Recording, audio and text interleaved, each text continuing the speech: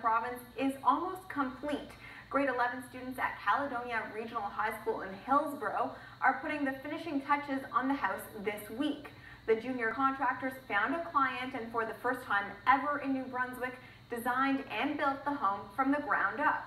The 250 square feet of living space includes a master suite and guest loft, full kitchen and bath, and even a full-size shower. The tiny house was a school project for students studying the trades. It's the first one, and the best part about this was all the cross-curricular stuff we're able to do. And there's actually a original piece of artwork from the school that's going in and going with the trailer too, so we're able to tie that in. And there's lots of science curriculum outcomes all tied into this too. The students worked for free, and the $24,000 price tag covered the cost of materials.